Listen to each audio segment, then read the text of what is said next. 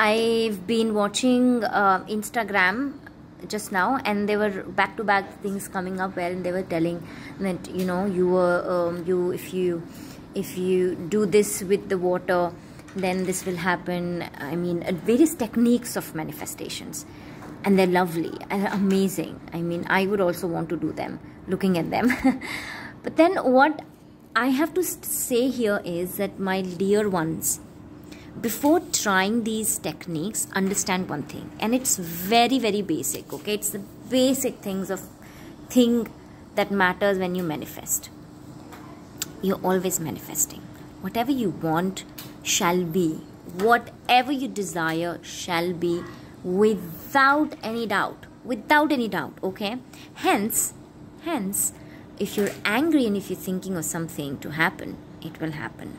If you're happy and if you think of something to happen or want something, it will happen. Your emotions, your feelings activates your desires, the kind of desires, and then that happens.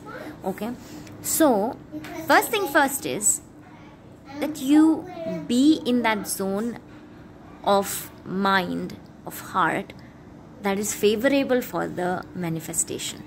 So be there first, and then maybe that glass full of water you'll drink to quench the thirst of your life, and maybe that diary that you're writing your manifestation on, maybe you'll use that for writing your ideas which will lead to that manifestation.